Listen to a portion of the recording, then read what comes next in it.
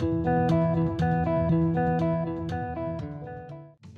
my name is Lisa Morel. I'm the lead agent at Salah Acting and Modeling Talent and Crew Booking Agency. 90% of the time I actually talk on the phone with people that I very rarely actually get to meet in person. A situation that was actually very troubling to me, which reminded me of many trials of being a minority in the entertainment industry, was a time that I actually went for a project review with a director which I had spoken to over a course of 3 weeks.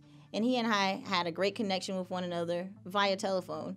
And I came in, checked in with the receptionist, sat down in the sitting area, and it was actually sitting next to a Caucasian female at the time.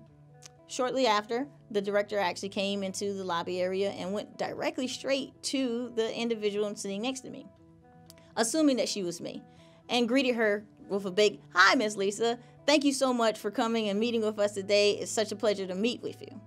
The bewildered lady, as well as myself, looked at one another, and I tried to interrupt and said, and usually passively, the director actually said, "Excuse me, ma'am, we don't take any walk-ins, but please make an appointment with the receptionist," assuming that I'm just someone that walked off the street trying to get an interview with this director.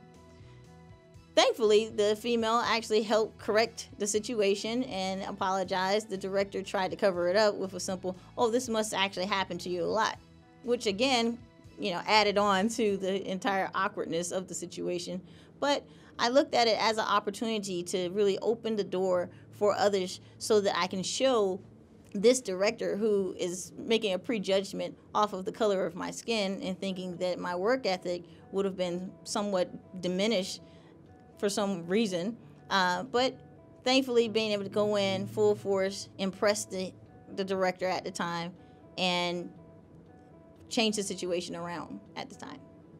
Moving forward has actually increased my drive to really just prove myself as well as prove to others that people of minority backgrounds can do just as well as Caucasians or anyone else.